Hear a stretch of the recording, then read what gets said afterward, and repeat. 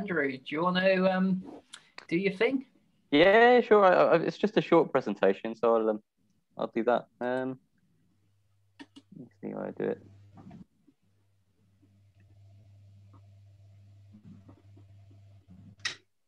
You think I'd be well practiced at how to use Zoom by now? I sort of am.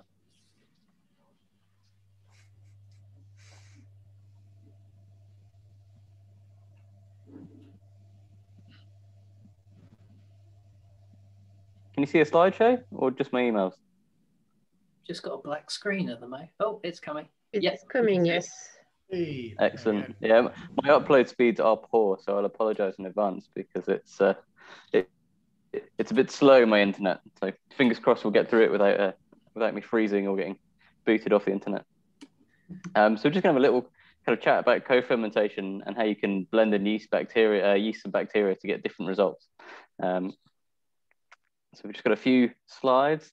So it's interesting to think about yeast and the kind of cultures that we use today, because, you know, if you think back, yeast was almost responsible for civilization as we know it today. You know, people settled when they realized that they could make crops, they could grow crops, and from those they could make beer. But they didn't have any understanding of what they were doing. They didn't understand how yeast worked. They just knew that if they took some grain and they got it wet, or they, you know, treated it in the same way as they did last time, they would get an alcoholic product at the end of it, which they could drink safely, but also would have some sort of intoxicating effect. So, you know, it was a kind of a mixture of mystery and magic. You know, how does this happen? We don't know, but it always does it when we do it the same way. So you end up with that tradition coming as well. And that's where you saw things like kveik rings, and you saw like the same stick being used to stir the brew, which would give you this good beer at the end of the day. And these weren't pure cultures, you know, these were all mixed strains, and they probably contained bacteria as well. So, you know, originally brewing was always done in the way that we're going to talk about today, using co-fermentation. And it's only in more recent times that that's changed. So, you know, over the years, brewers have unwittingly domesticated these strains. So everything that you see in brewing yeast today, so good attenuation characteristics, good flocculation characteristics, alcohol tolerance, all things that we've slowly selected for over the years. Yeast in the wild environment isn't like that. You know, if you ever do any yeast wrangling, it's actually pretty rare to find something that will happily ferment work sugars. So maltose and maltotriose aren't easily assimilated by wild yeast. So over those years, we've selected these yeasts that do this, and they do it well. And that was pretty much down to people saying this beer is good, and then taking either the cake, if we talked about, or the implements used for that brew, and using them to create the next one, to create a consistent product over time. That's, you know, where things like kveik rings came from. But this all changed, and actually it's only changed quite recently. So you have a guy called Louis Pasteur, who's a famous microbiologist, French microbiologist, who wasn't well known for being a particularly ethical bloke. He developed several vaccines by testing them on children and other things. He wasn't a very nice chap, but he lived in a very nice village in France, which I've actually visited. And he discovered also that yeast was a microorganism and the causative agent of alcoholic fermentation. And finally, you had a guy called Emil Christian Hansen who kind of developed on this work, and he developed a method for creating a pure culture of yeast. So he looked down a microscope and he said, okay, I can choose this, and I'm going to create a single culture of yeast. So it's going to be just this one strain. It's not going to be a mixture of strains that we've used in the past. And not only did he sell that method, so people around the world started using this method to create single strain cultures, he also sold the yeast all over Europe. So he sent it to many, many different breweries, which is one of the reasons that you have such similar lager strains. So most of the lager strains out there are actually two different types, and there might be slight variations between the two, but they really all are descended from two different types of yeast. So there just isn't very much variation. There's not much diversity in lager strains. And that's kind of similarly found now in ale strains as well. So there's an awful lot of different ale strains that you could buy, but actually if you look at the genetic differences between them, they're actually quite similar, and they're all pure cultures. Is there anything out there at the moment or today which kind of retains that mixed culture, that phenomenon in the past, before it became modernized and all became single strains? And the answer is yes, and that's the kveik strains that have been talked about so much over the last few years. This is just an example of some kveik strains that we took into Lallemand and purified for the different cultures within them. And you can see that these Kvike strains, as they're still used in Norway, are actually a mixture of yeast and bacteria. And this would have been very much like how brewing yeast would have been in Europe and in the UK before Christian Hansen came along and made them pure cultures. So it's interesting to see that that has been retained. It's a bit of a shame that we don't have that diversity in the strains that we see in use in the UK today. You know, there's a few kind of breweries that you can look at that probably still have a degree of mixed cultures that have been using their strains for a very long time. One of those is close to me, and that's Harvey's of Lewis, who use a mixed culture, which has been maintained, I think, now for about 50 years. So it's not the original, but it's been around for a long time, and it's they repitch from one batch to the next, and they always use the same yeast. And inevitably, there are several different strains found within it. So if this is something that we want to try and do deliberately, why would you do this? What would be the reason? You know, why would you want to blend different yeasts, and what might the results be? So there's a few different things that we've looked at. Alcohol tolerance would be one. pH tolerance. Some strains are quite sensitive to low pHs particularly. So that's a reason that you might do it. Another one would be to look at flocculation. So you might have a strain that tastes really good, but doesn't flocculate particularly well. I'm thinking here maybe our Windsor strain, which has very nice flavour to it, but doesn't really like to drop out. And then attenuation as well. So there's many brewing strains out there that don't ferment malted trios. They create really nice flavours. They might produce quite a lot of citrus flavours, but they don't then attenuate very well. So you might see somewhere in the 60s instead of the 70s or the low 80s. And maybe you can add a strain in at the start of fermentation with that strain to increase the attenuation, or maybe you could add it later on to increase attenuation. Cost management is another one. It's probably less of a concern at the homebrew scale, but certainly something that we maybe shouldn't ignore. There are strains out there which are cheaper, and you could use them in collaboration with a more expensive strain and get similar results. And there's to prevent or save stock fermentation. So we've already seen speaking today, there's been a few people that have had problems with fermentations that are stuck or they've slowed, and adding another yeast into the equation can actually save those. And then finally, we've got the point of satisfying continuous demand for innovative products. So people are all about hops today. So we've got some very interesting strains that are quite hoppy. You know, the Verdant produces really hoppy flavors, but could you blend that with another strain to get an even more interesting result?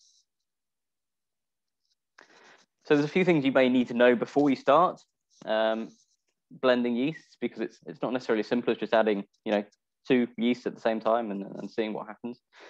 Some yeast strains have longer lag phases than others. So if you add one at the start that's really, really slow and another that's really, really fast, it could easily take off and outcompete that strain that you've added at the start, and then you don't get anything from that strain. So there's no reason to do it.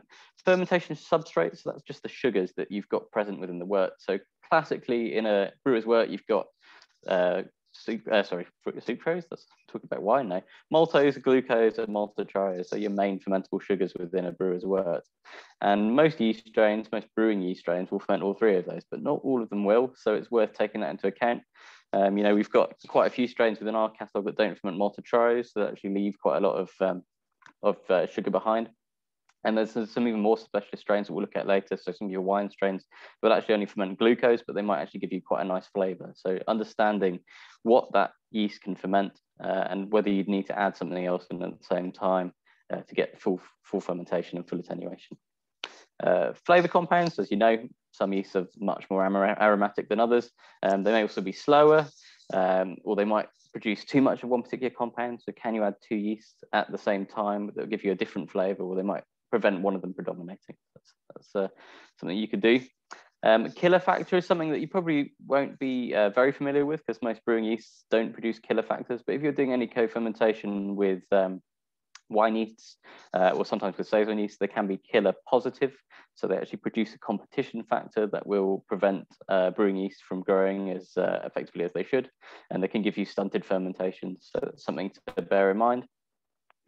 And then I've got this final one in red because it's something that's been brought up with me quite a lot recently with commercial breweries. And that's viable cell concentration. So that's talking about the viable cells in a dried yeast. So if you're adding 2 dried yeasts at the same time, they might have different viable cell concentrations. And therefore, if you're adding 50-50 by weight, you're actually not adding 50-50 by viable cells, which can give you problems in fermentation. I'll come on to that, but there's a particular example, which would be the Windsor strain that we use, plus the New England strain that we produce. The Windsor has a much higher viable cell concentration than the New England, and if you add them together at 50-50, you quite often see problems with poor attenuation. Finally, some other things that you might consider. Repitching is a bit tricky with a mixed culture because you don't know how the blend is going to be after fermentation. So you're going to see changes. It's not to say that you can't do it, but it might not give you that same result as you had first time around. It can be hard to predict the results. And then finally, sequential inoculation. I've kind of built on that a little bit already with the lag phase, but if you've got a strain that is particularly slow, you might add that second strain, that co-fermenting strain, at a later point to give that first strain time to take off, and that would be called sequential inoculation. That's quite important as well if you're using bacteria. So this is just to give you an idea of the strains that we have that are poor attenuators. So the Windsor, the London, and the CBC1, particularly the Windsor and London, they produce some really nice flavors, but they do stop quite high. So you're probably talking about a 65% sort of attenuation. Also the CBC1, all right, that's genetically a champagne yeast, but some people do use it for primary fermentation. Often it's quoted as a good thing to use for imperial stouts. Not actually the case because it has poor attenuation. So people say you can finish an imperial stout using a CBC1 yeast, and that just doesn't work because they don't ferment maltodextrin. What could you do about that? You could add a yeast that does. So we've put down here BOY97 non-Nottingham. Of the two, I'd probably use Nottingham just because it's quite a virulent strain. It will bash through most things. It's quite temperature tolerant and it's quite fast. So that's probably the one that I would use to increase your attenuation if you're using strains that are poorly attenuating. Obviously, the Nottingham is quite flavor neutral and it's also quite aggressive. So I might not necessarily add these at the same time. I might wait until that Windsor or that London has had a chance to produce some of those fruity esters that they do produce, and then I'd add the Nottingham slightly later on. Fermentation performance. So you've got two suggestions here. This is the Windsor and the New England. So this can increase your haziness. So actually, it's often said that New England isn't hazy enough, and that's true. It doesn't drop very well, but the Windsor is actually very poorly flocculating. And that's possibly due to the fact that it doesn't ferment maltodextrin, because that actually acts as a compound that will prevent flocculation. So you could add some Windsor into that fermentation just to provide a bit more haziness in the final beer. It's also a bit more of a rapid fermenter than New England. The New England can be quite slow, so you could use that Windsor there just to increase the speed of that fermentation. Flavor profile-wise, they're actually quite similar, the Windsor and the New England. They actually produce quite a similar flavor. It's just that the attenuation is quite different. Then if you wanted to use Windsor, but you also wanted it to sediment better, you can actually use two yeasts at once to improve flocculation performance. So the Windsor is quite a poor flocculator, as we've already mentioned, but the Nottingham's actually a very good flocculator. And if you add them together, you can benefit from the flavor of the Windsor, but it will actually drop better with the Nottingham there in solution. Cost saving, this is something I actually put in for commercial breweries, but we actually produce a line of yeast called the Essential line for commercial breweries, and it's slightly cheaper. And if you were using a very expensive strain and you were cost sensitive, you could add that cheaper strain at the same time as New England, and it's quite a neutral fermenter. So you'd still get that benefit of the flavor of the New England, but you'd have slightly cheaper yeast overall. Similarly, lager strains are quite expensive because you have to use them at quite high pitch rates because of the cold temperatures, but also they're quite hard to grow. But Nottingham is a very cold tolerant strain. So Nottingham will actually ferment down to about 10 degrees. So if you wanted to do a lager, but you wanted to decrease the cost of your lager yeast, you could actually use Nottingham at the same time. And it will still ferment at 10 degrees, albeit you'd have to use slightly more of it, but it would reduce your cost overall for the yeast for that brew. Also using sour pitch, so this is a bacteria that we produce, it's a lactobacillus, and it's commonly used for kettle souring, but you can actually use it in fermentation, so you could use it in co-fermentation, along with various strains to create sour styles. You might have sour American ale, or a slightly sour wheat beer, or a sour saison. But this is something that you have to consider co-inoculation for, so sequential inoculation for, and that's because the sour pitch produces lactic acid, but it produces it from glucose, which is there in your brew as well, but quite low concentration. And if you were to add both the yeast and the bacteria at the same time at the start of fermentation, the yeast would outcompete that bacteria for the glucose, and therefore you wouldn't really see any souring. So the idea would be to add your sour pitch for maybe 24 hours prior to adding your brewer's yeast, and then you would see souring and then fermentation. So just a few commercial examples of things that people have done out there. So this is a brew that's been produced by La Parata Brewery in Spain. It's called Liquid Fear, and they used a combination of the New England and the BRY 97. Now, as I've said before, viable cell count comes into play here. So the New England, although it says it's 50%, it's actually lower than 50% because there's more viable cells in the BRY 97. So they've got some Nipah flavors in there, but they've got the fermentation performance of the BRY 97. There's another brew here. I can't actually pronounce this. I'm not even going to try it. I don't think it's worth my while. It's got an X in it. But they use the saison yeast and the wild brew sour pitch to produce a Berliner Weiss at 4%. It's kind of a low ABV kind of sour Berliner Weiss. And they would have added that sour pitch at the start, and then they would have waited and they would have used the saison as well.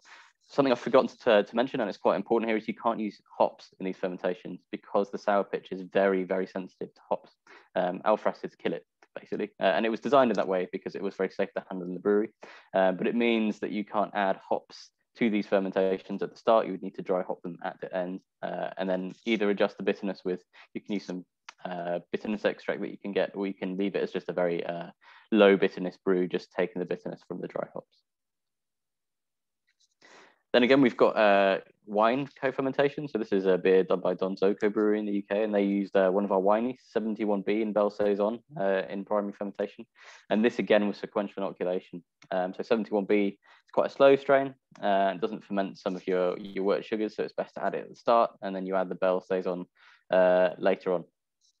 And that Belle Saison is obviously a diastatic yeast as well, so it ferments right out and it gives you a very dry beer, but you have a really interesting fruity character from the wine yeast.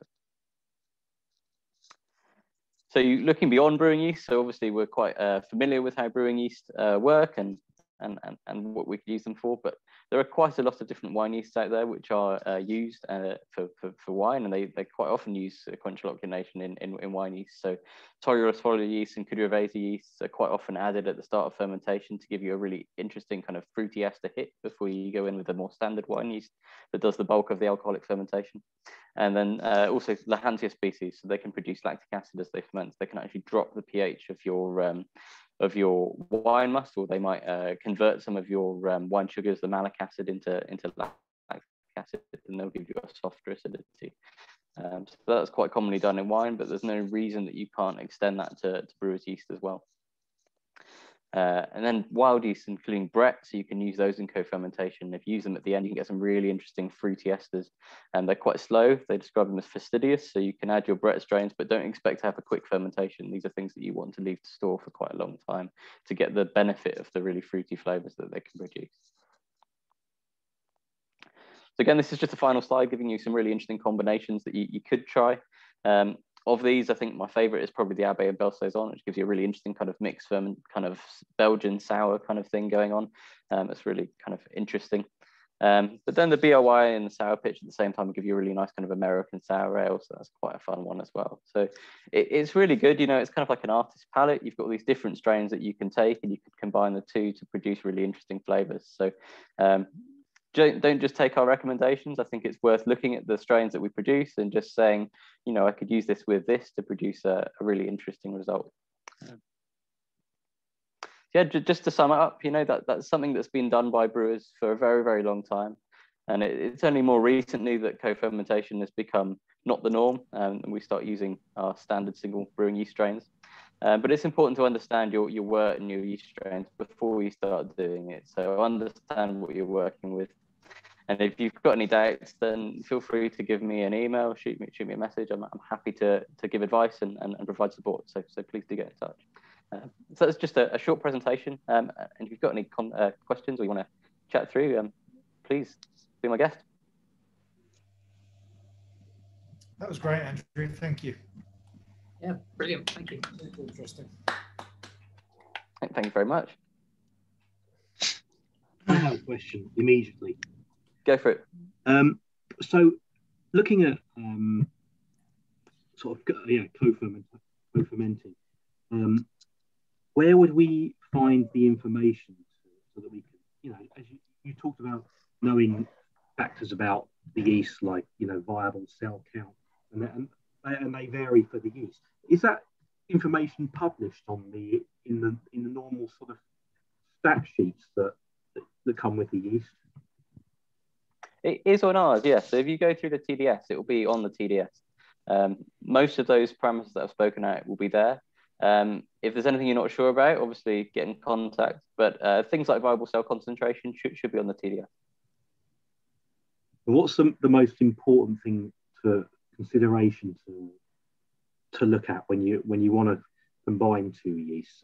Say above all, this is the thing you should look for.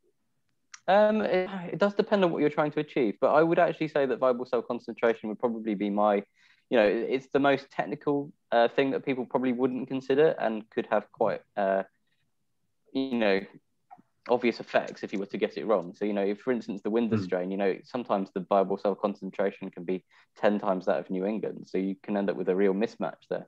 So that would be something that I would definitely consider before I started doing those co-fermentations. And then probably after that, I would look at the sequential inoculation. If you've got a strain that is particularly slow versus one that's particularly virulent, I would look at that next and see, should I add this at the start and then should I add another later? When you're doing that, you pitch one yeast first. Should you pitch that yeast bearing in mind cell count wise that you're going to be pitching another one so that you don't over pitch? Yes. I mean, although it's probably better to be on the safe side, is probably what I would say. You don't want to have too many cells. So if you take your first kind of pitch, you probably want that to be about half your viable cells, or maybe slightly more if you want to get more of the flavour from that yeast. And then you want to add the second one at a later point, probably try again, have 50% at that point. But it's better to have more than less. And actually the negative effects associated with over pitching are quite small compared with the negative effects of under pitching. So I would always err on the side of caution. Yeah, and I guess you don't want to stress the first yeast out by using only half, because then you're going to end up with a bit of a mess of fermentation, even if you're pitching the second lot 3 days later, for example. Yeah, it shouldn't stress it out too much at that point because it's got all those nutrients and those sugars available. It's more at the point of halfway through fermentation when it started to exhaust all the simple sugars and it starts having to use nutrients to produce more enzymes that will become a problem. So at the start, it shouldn't be too bad, but certainly when you add the next one in, you want to have enough yeast for the whole fermentation.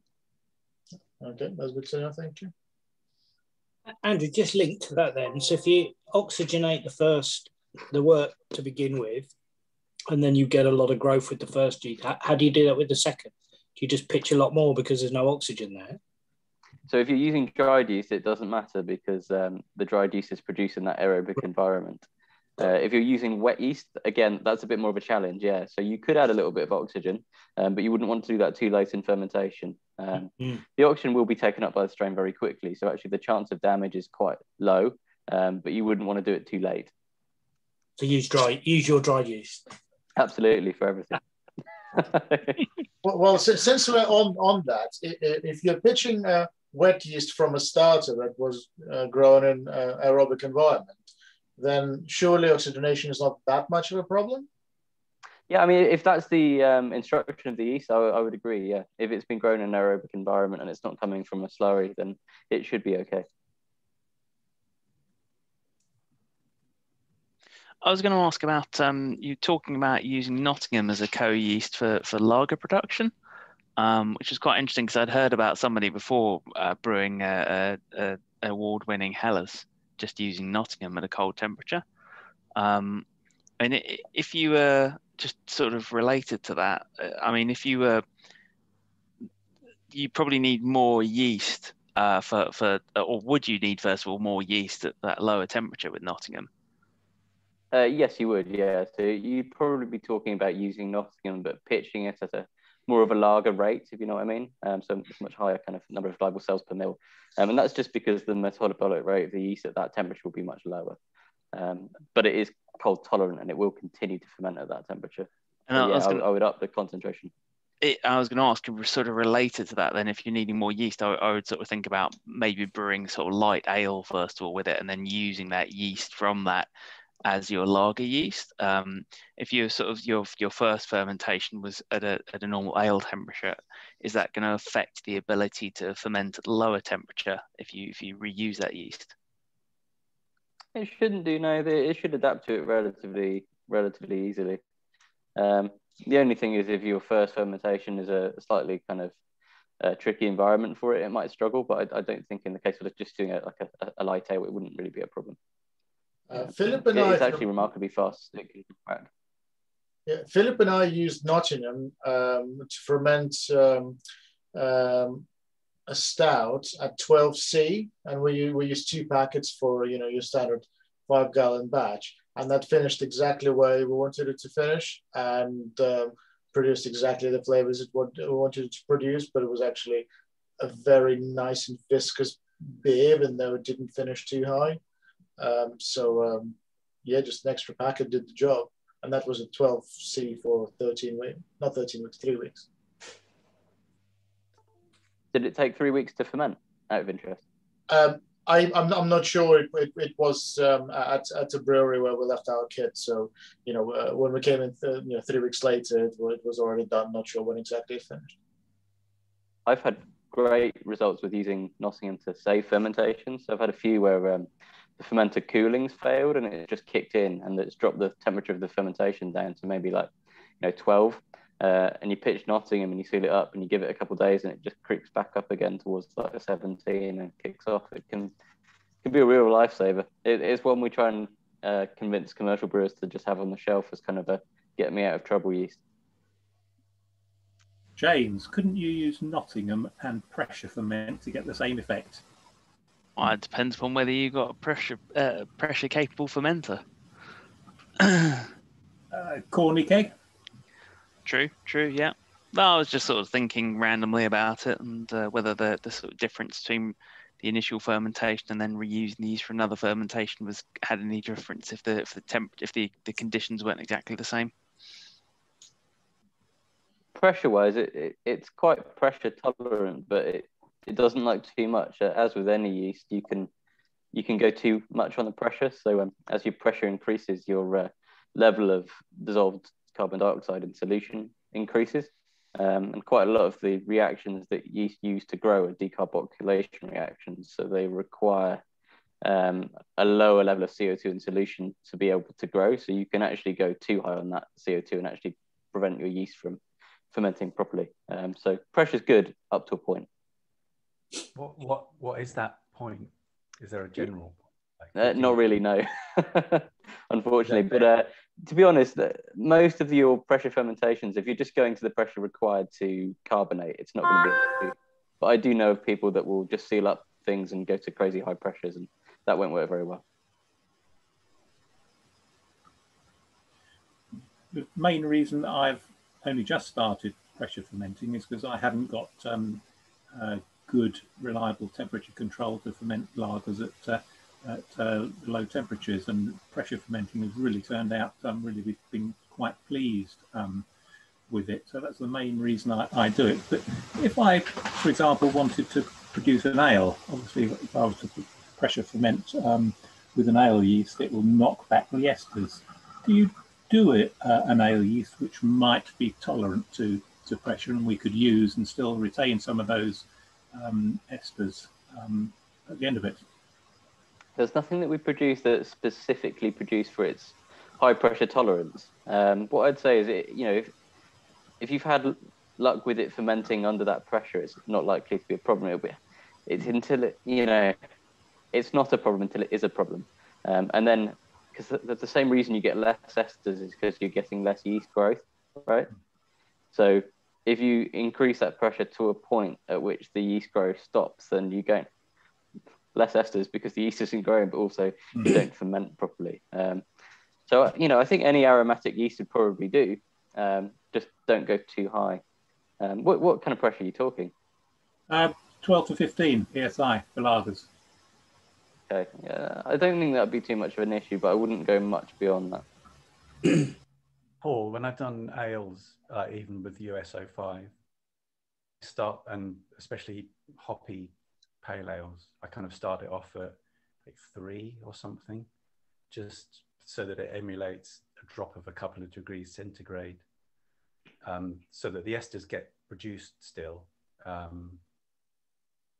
you don't stop it producing esters if you get up to sort of 12 or 15 psi. Like a nice clean lager would ferment under pressure. But yeah, you might kill off the ale esters. So I just start them really low at 3 until it's almost done, and then maybe transfer it at 3 into the corny keg and then carbonate it after that. One of the benefits of pressure fermentation is the time it takes. And the 2 lagers that I've done have been done and dusted within 4 days in terms of the fermentation. That wouldn't be the same if you're fermenting at, say, 3 psi, would it, Steve? It would still take quite a lot longer. It should be the same, because it's not the pressure that speeds it up, it's the temperature that speeds up the lager fermentation specifically. Yeah.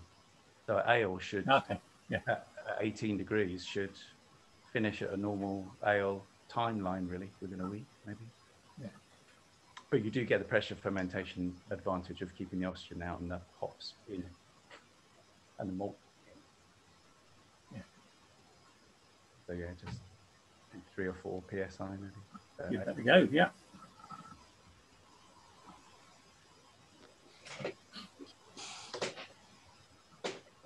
So I had one about producing a house strain, maybe, and obviously you've recommended here don't repitch because you don't necessarily know how the blend has changed over time. But if you wanted to kind of go down the route of, say, doing kind of a Windsor Nottingham combination and then repitching for 4 or 5 or 50 brews, what would be the pitfalls that would arise, and how would you work around them? So on the commercial scale, particularly if you're using Nottingham Windsor, you'd probably worry about the Windsor getting slowly bumped out of the culture over time, because you're basically selecting for something that's quite flocculent that comes off the bottom of the fermenter. And it may be that you get like a small trace amount of Windsor that just kind of continues to be within the culture over time as well. So you can end up with a house culture that gives you like a little bit of Windsor flavour over time. But that would be the main thing I'd worry about, is the drift in flavour. So you might start with quite an interesting fruity fermentation, but then over time that's going to dissipate as that Windsor drops and drops in the population. Obviously, I don't know, taking something from the commercial scale where you can pitch something over and over again, and you can probably guarantee sterility, and you can acid wash the yeast if you need to, and then taking that to the homebrew scale is a bit trickier and probably less practical. It's probably something you're not likely to do so much. You're not going to have those continuous fermentations going. So I think the concerns there are different, but certainly at the commercial scale, you'd probably worry about it just losing that interesting flavour over time. Homebrew wise, if you're going to be reusing it, you're probably not going to reuse it for more than 2 or 3 generations.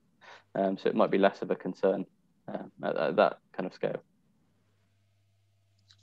Yeah, okay. I mean, I suppose I think I just basically tend to repitch my Reese. I tend to kind of just do like a brew over kind of 2 weeks, and then almost kind of take the slurry out, give it a bit of a rinse, and then repitch it almost into the next brew the same day. So it just kind of keeps on rolling and rolling as long as you've got kind of keg capacity to store the beer you're producing. But yeah, so do you use yours continuously? How many generations do you go just continuous, or do you... Yeah, pretty much. It's only if I kind of change style and need to go to kind of a like do a lager instead, or do a stout or a porter, that I'll kind of drop things off. But I tend to kind of use something like WLP07, just so I like a heavy flocculator that finishes quite dry. But obviously with single strain, you're not getting any complication around it. It's just really around yeast health. But yeah, I think having a dual strain and just having, I think kind of the idea of having 2 different styles would be quite interesting, just to see what it does to the flavour profile. Do you ever have problems with bacterial infection or anything like that? It's quite impressive that you can do that many generations and not struggle. Not really that I've noticed, but Yeah, certainly no funky off flavors. And it tends to attenuate very well as well. I've never had a beer that kind of stops at 20. It always seems to go down to a final gravity of 10 points or so. But they're not super strength. They're not kind of like starting at over 1100 like some of the guys here heroically doing. Mine tend to be more kind of 50 to 60 points starting. But yeah, it's certainly I think, and all I really do is just kind of scoop it out the bottom of the fermenter and then chuck it in the fridge really for a couple of days if necessary. There's no magic to it. Oh, as long as you're clean, there's no reason you shouldn't be able to do it. But I'm just quite impressed. I'm sure if I did it, just lucky. Touch wood. And then the other question I have was just thinking about kind of, if you think about when you're kind of pitching a dry yeast, obviously it goes to that kind of initial phase of kind of just, I'm forgetting the term for it, but kind of the first 20 hours of bedding in and before we actually start, getting a carousing appearing. And so if you were kind of doing a mix of two, would you look to try and pitch everything in the first kind of 24 hours, or would you wait until there was like high carousing and then put your second yeast in, depending on the ratio you're targeting, or is there a point where it's too late? Well, yeah, there is a point where it's too late, but I'd probably aim for kind of midway through fermentation, kind of high carousing sort of area. And that's just because a lot of those esters are related to yeast growth. So if you've got the estuary strain there at the start and you've got that growth at the start, it gives you that, the chance to get those esters out from that strain. So that's probably why I would do that. But yeah, don't leave it till it's got into the malted trials or anything like that, because then it'll just be really sluggish and slow to finish. Awesome, thank you. Andrew, I'd like to ask you for a recommendation here. One thing that I like to do with my homegrown hops is make an IPA. And what I've tended to do is ferment one batch with like a hop forward West Coast US style yeast and another batch with an English style yeast, so you get some of the fruity esters and things, and then blend to taste. But I wonder if I was to just ferment it with a dual strain, what would you recommend? It depends what you're looking for, really. So you're looking for it to be quite hoppy or not?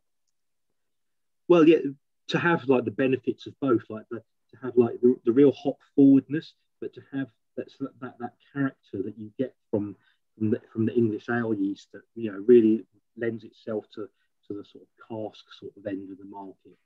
Yeah, I think a lot of those flavors sometimes you can put down to biotransformation, which is the ability of some yeast to produce hop compounds, bound hop compounds from hops. The verdant strain particularly produces an awful lot of those.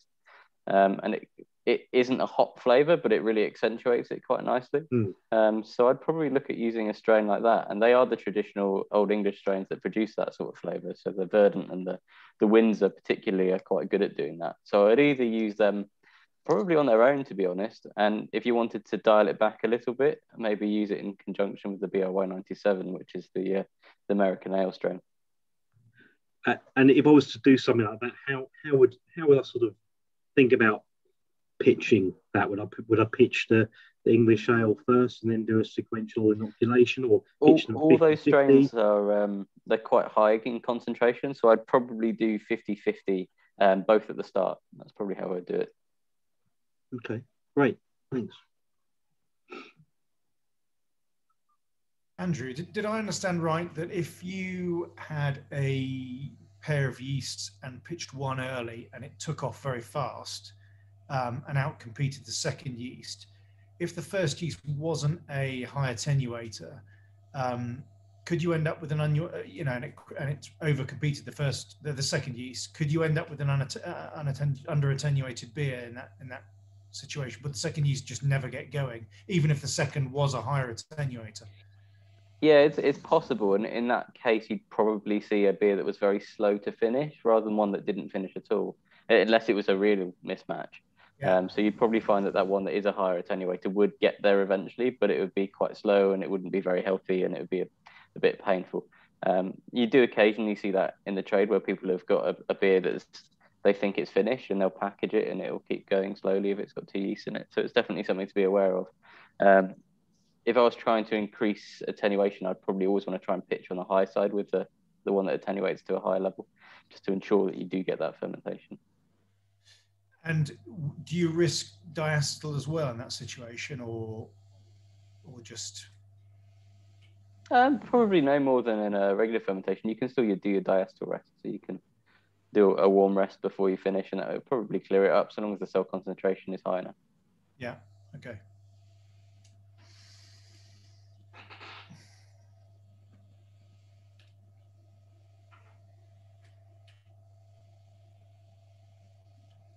Hi, I'll ask a question. Thanks, Andrew. Very fascinating stuff so far.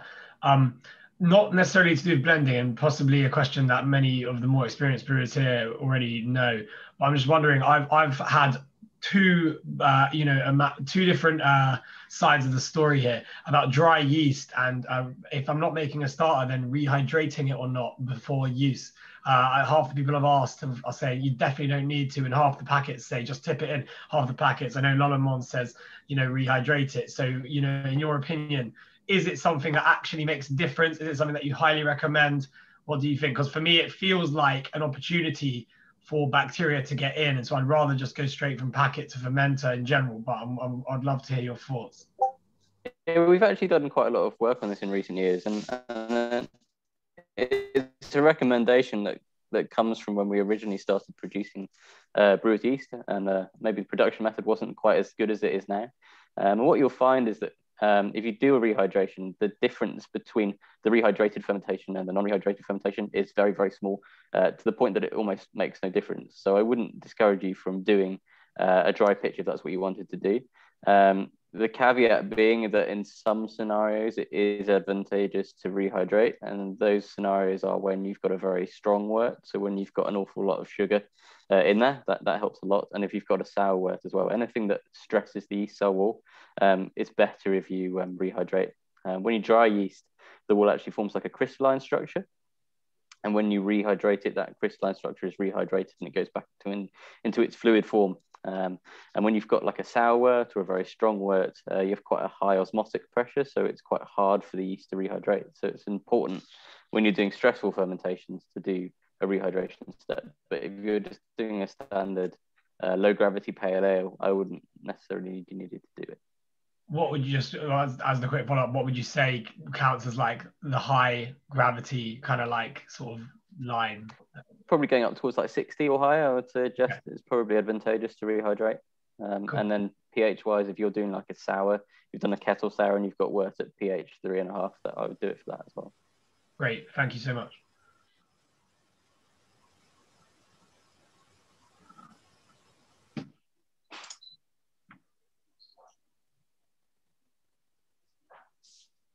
Just one more while we've got you. So freezing yeast, is it basically impossible for a home brewer or just a rubbish idea? Obviously, I don't have any liquid nitrogen hanging around. Yeah, you probably, it will survive, but it probably won't be very happy. It would be my point. When you freeze at low temperatures, you get ice crystals that will break cell walls and cell membranes. Whereas if we're doing slants for the Lamont control collection, they'll be in deep freeze, they'll be liquid nitrogen. So you can do it, but probably a cold fridge is just as good, depending on how long you're keeping things for, obviously. But yeah, well, that's maybe the follow-up question is, how long would a yeast last in a fridge? I always kind of think that after about 4 weeks, it's I get suspicious of if it's just run out of energy, but I've heard other people kind of going for 6 months even in a fridge. It would depend on how you're storing it. If you're storing it as a slurry, it's not likely to be in great health after 4 weeks. But if you're storing it on like a slant or a Petri dish or under oil or something, then it can last a very long time in the fridge. Probably 6 months is where you'd be looking. But yeah, if you've just got a slurry, I wouldn't keep it too long. The viability is going to drop fairly rapidly on that. You would definitely can't bring it back. Like I some yeasts I've kept for 6-8 months as literally like a bit of slurry under its own wort. And yeah, then you make a starter. Sometimes you need to make a second step, but I've not noticed any fermentation problems after that. I have had yeast that literally ate themselves after a year. But you open the jar up, you give it a sniff, and you decide what you want to do.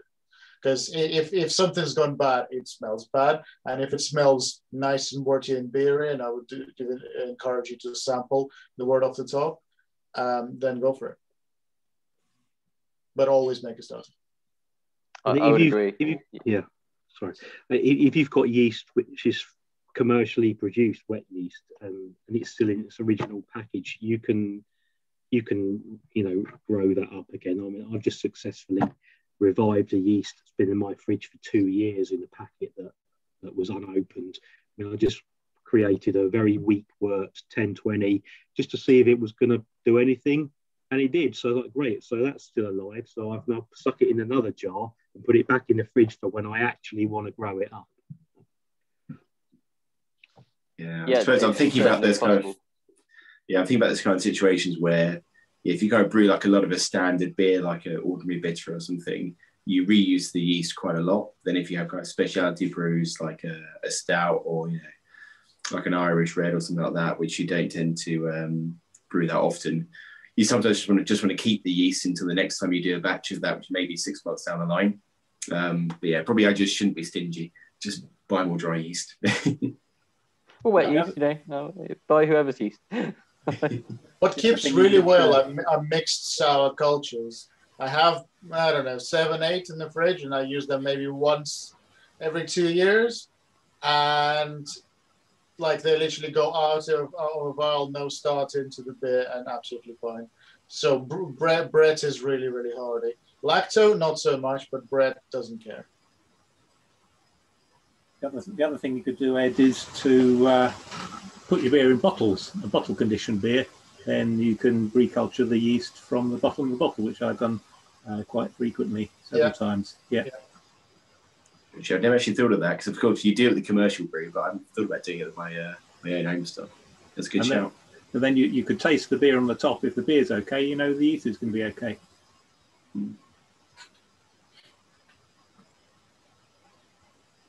Andrew, how in terms of how resilient, let's say something like Nottingham is, when you want to rescue a brew that's been stuck, at what point, if you're down to 1020 on a brew that started at 1060, let's say, at what point do you start to think it's going to struggle to get going? How resilient are yeast like that? I mean, if you've got to 1020 from 1060, it's never going to be a quick fix, So you can pitch the Nottingham at a high concentration and you can use yeast nutrient, but it's likely going to be chewing through maltotriose, which is the 3 glucose, sugar, and brewer's wort, and it isn't very efficient at fermenting that. So it's always going to take a bit of time. But if there's enough sugar there and you can supplement the nutrients, it should be possible to get it going again. It's not to say there aren't cases where it's a lost cause and it's not worth it, but most of the time you should be able to get a few more points out of it using Nottingham in that way. Okay.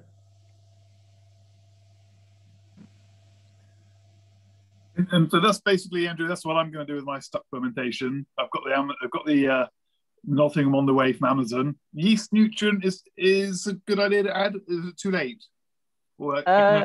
I'd probably add some in, actually. Yeah, it's the nitrogen requirement. So the yeast requires a nitrogen source to be able to grow, and at that point in your fermentation, that kind of available nitrogen has been used up by the strain that was there at the start. So if you can add a nutrient that contains free amino nitrogen, that will kick it off. So most yeast nutrients on the market should contain a reasonably large amount of free amino nitrogen. It'd be very rare to find one that doesn't. So I would just use a kind of generic yeast nutrient that you can find on the market. It'll probably mostly be made up of diammonium phosphate, which is like speed for yeast. So. Thanks.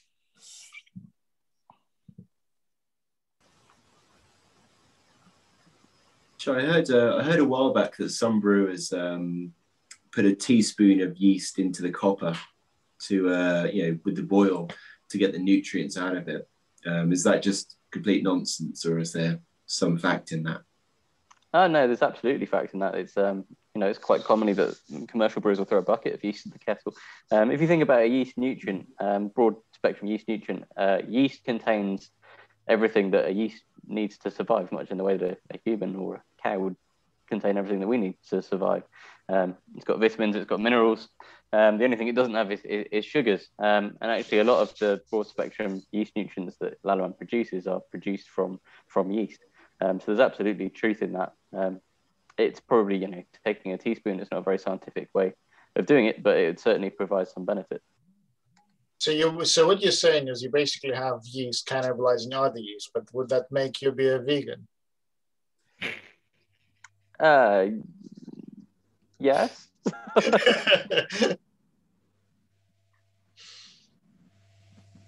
Yeah, I mean, yeast isn't meat, I suppose, and it's not. I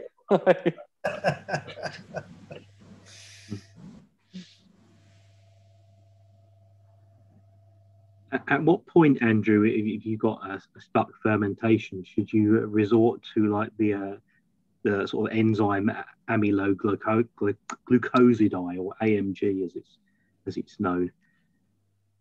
Well, it depends what's causing your stock fermentation, right? So if your stock fermentation is because you mash too high, or you use the yeast that doesn't ferment longer chain sugars like mosachias, then you would resort to using an enzyme. But if your stock fermentation is because you're doing an underpitch, or you've not oxygenated enough, then that isn't going to help. In that case, you need more yeast nutrient and you need more yeast. Enzymes are a funny way that you probably ought to be quite aware of what you're buying, because it probably will be one of two different things. It'll either be an alpha amylase, in which case you'll probably see some drop in gravity, which might kind of finish your fermentation, so to speak. But it may also be an amyloglucosidase, which is the same enzyme that Saison strains produce. And if you were to add that in, then your fermentation isn't going to finish until it's done, effectively, until all that sugar's been broken down into simple sugar and fermented. So be a bit careful with the enzymes that you choose. But if you're using alpha amylase, you can add a bit in fermentation. But if you're using amyloglucosidase, just be aware that it's going to keep chugging on. Yeah, I used some once a long time ago, and I put in about 3 grains of it, I think, from a packet, and it took my beer down to below 0. It's like, not doing that again. Yeah, that's the problem. It will go down to like 0.998 and stuff, and yeah, not ideal. You could make it into distiller's wash. Get yourself a still.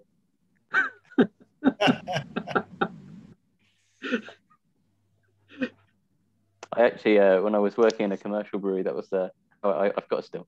I used to take the first runnings off the latter ton, and I'd just shove in amyloglucosidase and probably like this much yeast in a 25-litre bucket and just let it rip.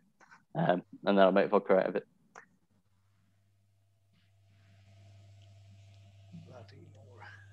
Works really well.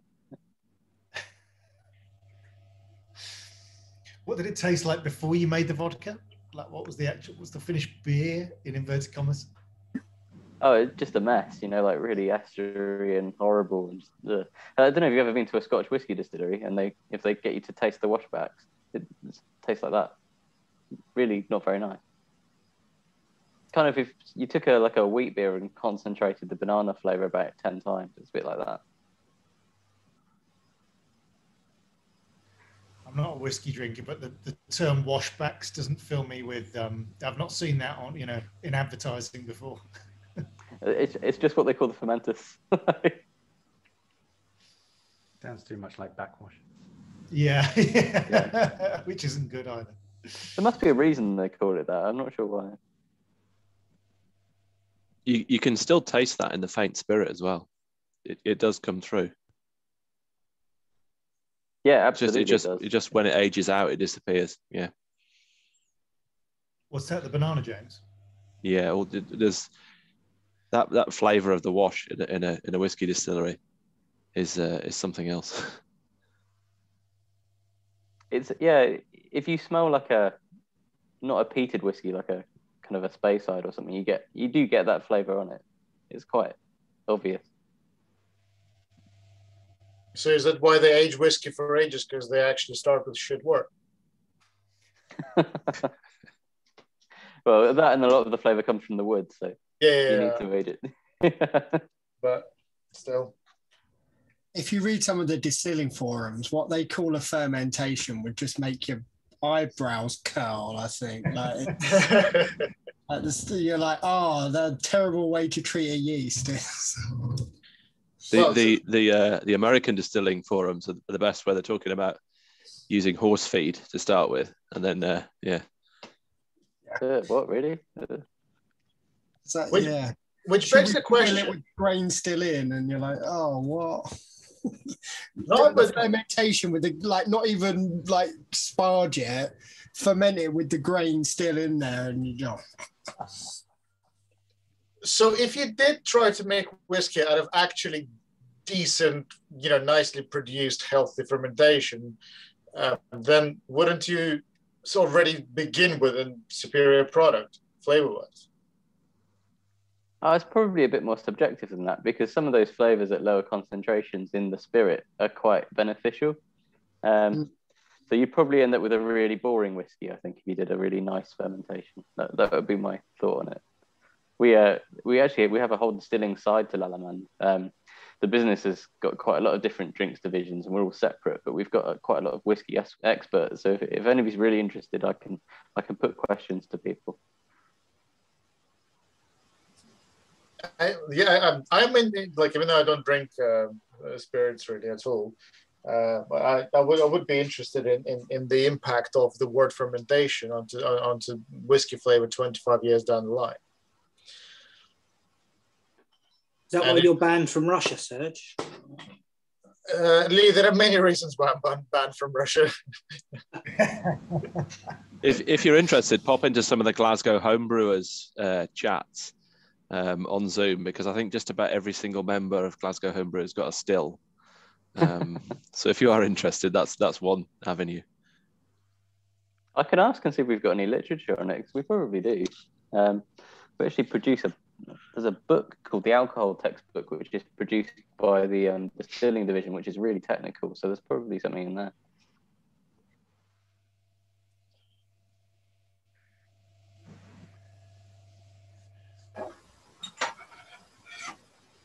Back to beer, Andrew. What's the difference between your the Verdant yeast and then New England yeast? They're actually quite different beasts. So they produce quite a different ester profile. So they've got different kind of characters of fruity to them, but they also have quite a different biotransformation kind of effect. So there's two different types of biotransformation, which are beta lyase and beta glucosidase, and they produce different amounts. Let's see if I've got documents somewhere. I can't remember off the top of my head, but I need to find it. There it is. It's open on my laptop. So the New England is very high for beta glucosidase, but low for beta lyase. Whereas the Verdant is very high for beta lyase and only medium for beta glucosidase. So you need to take that into account when kind of deciding the differences.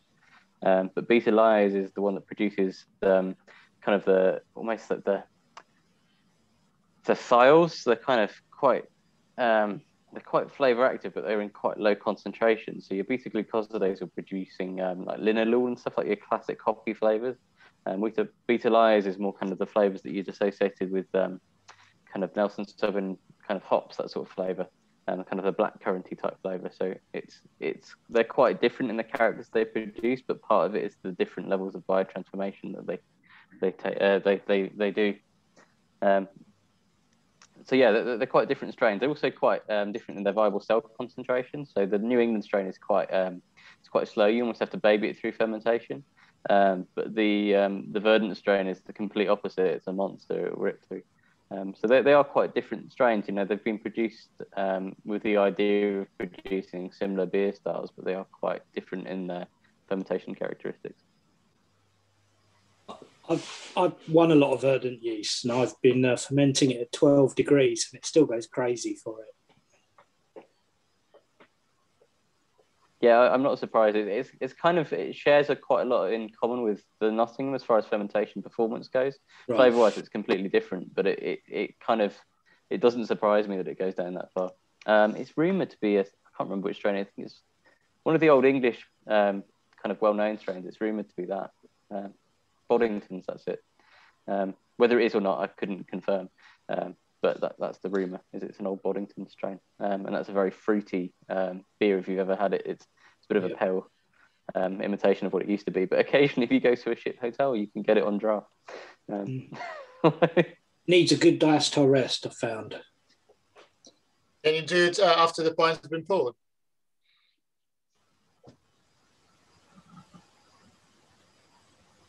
What did you say, Serge? No, can you do a diastole rest after the pine's been poured? Because I've read on our Slack that it's full of diacetyl when you do it into the glass. I haven't tried it myself.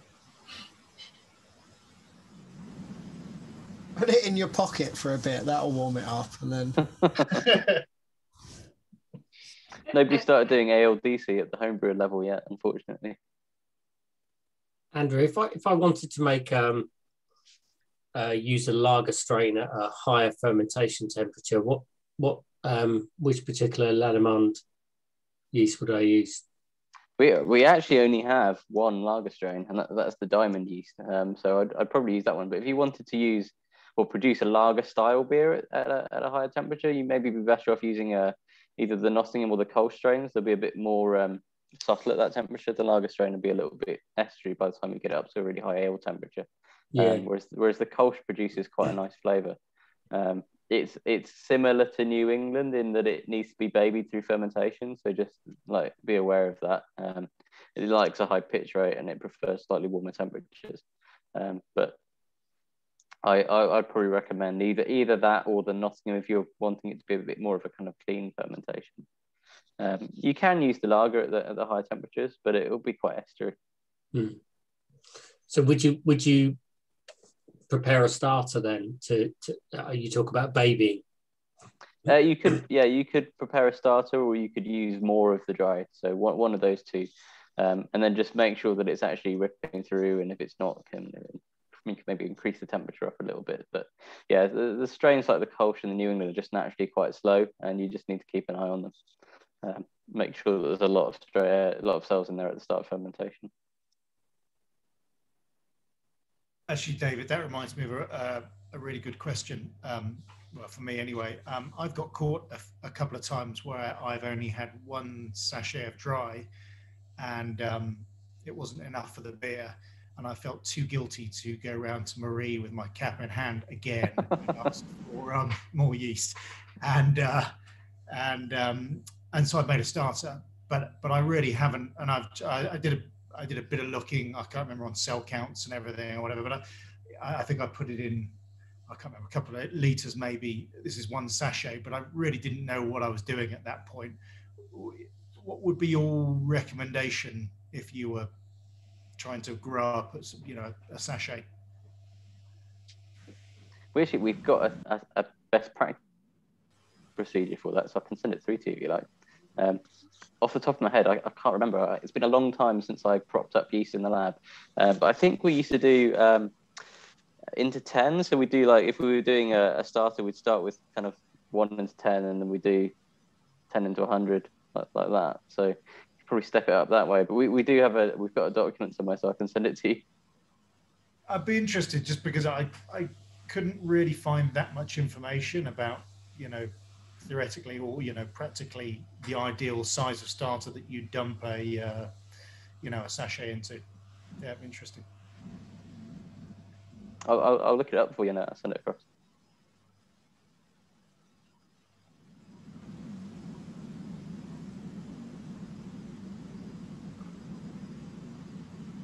Marie, are you still there, or are you in the middle of dinner? I can see you on the chat. Just hiding. There. No, I'm here. I just didn't want to disturb Andrew, and he's so much. He speaks better English than me at first, and he's probably worried that you'd outshine him. So he can better answer the questions. And yeah, but about your question, I think on the lab, yes, they go from 1 to 10, and etc. Yeah. It's if you want to make your yeast growing, but it's Also, yeah, I had my video. And but yes, no worry. I mean, you are my best experimental friend at Chamonix. I can I have always some yeast not far for you. Certainly the one who bludges the most. I hope you may try the Philly someday. Did you want me to test it, Jan? I haven't tried the Philly yet. I made a very bad goes of last year, and so I'm determined to do a better version of Philly sour. No, the only reason I asked if you were still here is I just wondered if you had any questions for the group here about yeast nutrition, because I know that was something you were asking about before, just about how it was used and whatever. And there's quite a varied group of brewers here. So. Yeah, no, this is but that was very interesting to listen to all of you, because it's yes, nutrition had been a good topic among l'Allemand recently. I mean, we have many solutions for commercial breweries. That's true that for home brewing, we mostly have the zinc addition with the Saccharomyces. And listen to all of you. I really see that here that you are aware of the importance of nutrition, and this is one of our topic now also to work a lot on that. So hopefully we'll continue all together, you with your interest, us with our research, to have a good solution, yes, for nutrition. Because Andrew spoke a lot about viability, but actually we have also to speak about vitality. We have always this example of two people running together, but they all are viable, but if they are not all vital, they will not finish the race at the same time. So vitality is thanks to the nutrient. And about zinc, it seems that all world are lacking of zinc, so it's never bad to add some. So maybe you can try some if you are a volunteer to try some Saccharomyces and to make some comparison. Will be nice to hear your feedback after. I'm sure there'd be willing participants for that experiment. Yep, we usually have people willing to do pretty much anything as long as to do it there. Good. Yeah, we can. It's true that if you are, it's good to have this good meeting with many people very advanced in home brewing, so you can really experiment stuff. And especially if you repeat the yeast, maybe it's because maybe the results will not be so obvious at the same at the first pitch, but if you repeat 2-3 times, you may see more what we are aiming to is to have a shorter lag phase and also a better attenuation. So if after a few pitch, after 3 repeats, you still see good attenuation, whereas you don't see when you don't use nutrient. That will be thanks to the nutrient you use at the first pitch. But I'm sure Andrew could advise you some about it, like they do in commercial brewery. I mean, it's the same, but doing at the homebrew scale. I mean. Yeah. No, nothing else. I mean. So on the nutrient, I think at the start you mentioned the 11+ competition. Is that like a crazy imperial style? Yeah, every beer had to be brewed to be above 1100 gravity points. Because that's one where the Saccharomyces would be very beneficial, because the zinc stabilizes the alcohol dehydrogenase enzyme, so it'd be really useful for that sort of thing. Did you use any? Nope. But I did co-pitch 2 strains for my imperial stout that took a first in the category. I actually co-pitched, I think, for all the beers that I've entered until 11+, 2 placed. Sorry, Andrew, I missed that. Did you use any what? Sorry for the. Cervomyces or a nutrient containing zinc or Cervomyces, because for high alcohol it's quite important to have high levels of zinc within the wort. You will have a bit in the wort, but most brewers' wort is quite deficient in zinc, so it can be quite beneficial.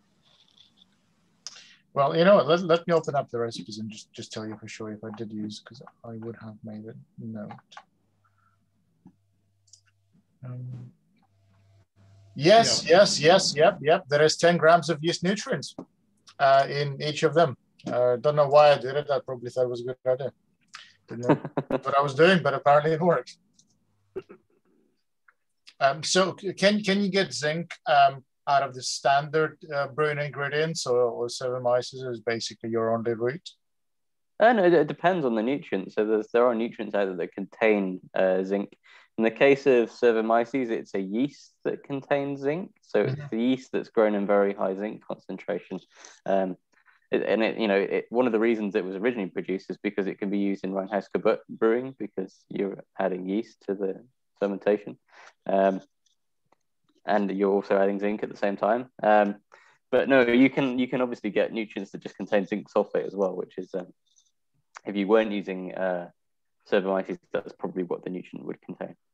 But if you don't use nutrients, is there a brewing ingredient like malt, for example, that could provide that for you, or does it just simply not have enough? No matter what. It doesn't have enough, so you'd need to supplement it with a zinc source. Okay. So throw in half of your previous yeast cake into the boil, possibly one solution. I'm asking more. There'd be some zinc in that. There'd be some zinc in that. It might not be enough to give you enough for the high alcohol fermentation. But it depends of what part of the yeast you want for the. I mean, when we produce Cervomyces, we use not. I'm not sure we use all the yeast of all the part of the yeast. I mean, Cervomyces, I think it's dead yeast that we went through a process. So what we really want, what we are really targeting is the zinc. But we have some other product like yeast LAF-O, where when we have some, it's not an extract, but it's part of the yeast. I mean, you have the membranes, you have inside, and we are targeting some of the parts to have the white if we want nitrogen, if we want zinc. This is very, Cervomyces is just for zinc. This is quite simpler. Okay, that's good to know, thank you. But of course, if you need some other, if you need nitrogen, that we have some other nutrients. But it's no, it's I think there's maybe two questions for me there. So one is I'm just looking at the data sheet for Cervomyces. I hadn't actually heard of it before, so it looks very interesting. But I see it notes that you should add it to the kettle 10 minutes before the end of the boil.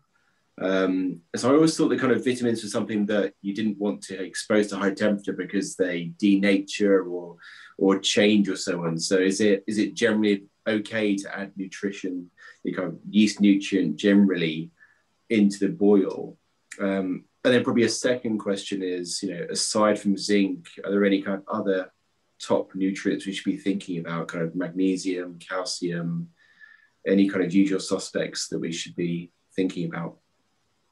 I think Andrew needs to make a second talk in 1 month. I was going to say, we actually we did a webinar recently on yeast nutrition, which I think is still available. So I'd recommend digging it out and watching it, because it goes into all of that sort of stuff. On the kettle edition, most of these yeast nutrients aren't provided sterile. So it's a good idea to put them in hot side, because if you put them in cold side, you might end up with problems. And in the case of zinc, you're talking elemental zinc, so there's not going to be a problem with putting it in the kettle. I think it's also because the blister, so the zinc, the Cervomyces for homebrewers, so the small capsule, it's live yeast inside, whereas for commercial breweries, it's dead yeast. So as it's live yeast inside the Saccharomyces, you don't want them to work. So that's why we are recommending to boil them. Is it not that, Andrew? Andrew is frozen. So you know, a decent, you know, let's call it, you know, decent, not just, you know, one aspect, but a decent yeast nutrient would contain a good amount of zinc. So, what is the benefit of using Saccharomyces over a standard yeast nutrient that you can get in the homebrew shop? That's not like own brand that contains only one compound, but actually has a mix. Is there any benefit? And, you know, where would you use either or? I don't know. Use. Oh, sorry. Am I still here? Yes. Yeah. Hello. Can you hear me? No. Yeah. I mean, you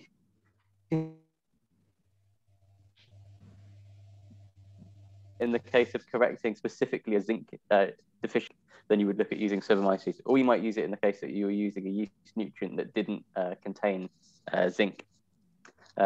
Yeast nutrients themselves, you can actually go into quite a lot of detail in yeast nutrients as to how some are more beneficial than the other. But on the very cheap side of things, you probably have yeast nutrients that just contain diammonium phosphate and not much else. And in the case of that, what you probably see is massive yeast growth, which will then deplete the nutrients available within the wort. So it actually could give you a problem because it'll actually deplete your nutrients. You actually end up with a nutrition problem because you've added yeast nutrient. So you need to be adding something that is a bit more broad spectrum than that. So you can easily find a yeast nutrient that has a blend of either DAP and organic nitrogen plus vitamins and minerals. That's probably the best thing to use. We have one called Yeast Life Extra or Yeast Life O, which is entirely organic, doesn't contain any DAP. But you probably, you know, you kind of need to be aware of what's in the yeast nutrient that you're using. It can be as simple as just buying yeast nutrient, but in that case, you're probably going to end up with diammonium phosphate, and you probably will see large amounts of yeast growth, but you might not necessarily see healthy fermentation. That is actually a brilliant piece of advice. Thank you. Could I just really naively chuck in like a multivitamin and then my beer is a health drink then in a way? Sure, use Barocca because then it'll be a nice colour too. Effervescent, lovely. It's hypertonic. Yeah, it solves any carbonation problems. Yeah, malted recovery beverage. It makes you hangover and it recovers you. I'd imagine the nutrients that exist within Barocca are probably quite good for yeast too. Not sure what it does to your beer flavour, but it probably gives some of the nutrients. It's got the hangover cure combined in it. Yeah, it's almost like Hair of the Dog IPA, perfect. I always thought somebody should keg Barocca and serve it at beer festivals on day 2. I think, you know. When beer merchants did the sour beer thing, they had like little like antacids and stuff with like donations to charity. I thought that was a good idea. Get your heartburn medication in early. Well, I think we're onto something because, you know, if you make like hot water, hot tea with Barocca, you basically have a flavoursome recovery drink.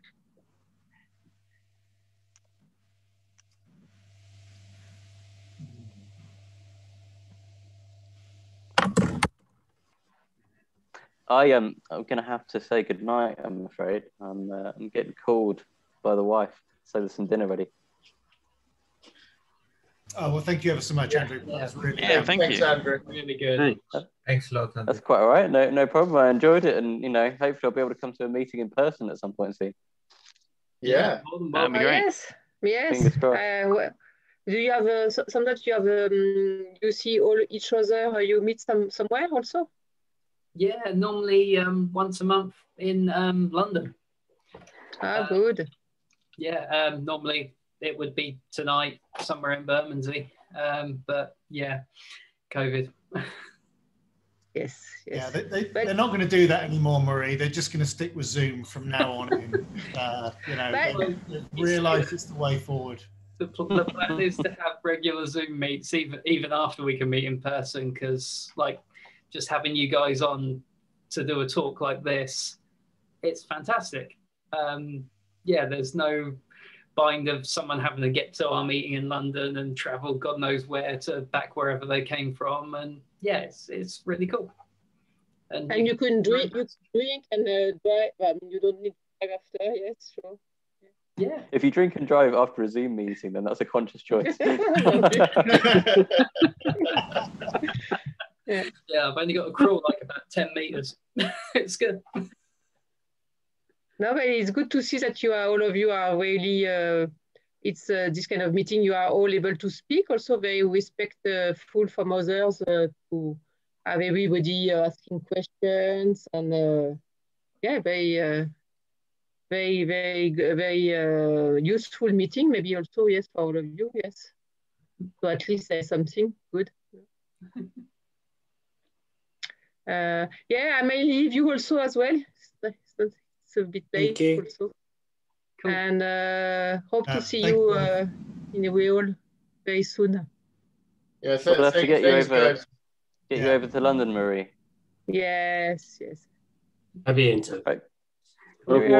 Cheers, thank you. Thank you. Thank you. Bye-bye. Take care. Bye-bye. Thank you. Thanks so much.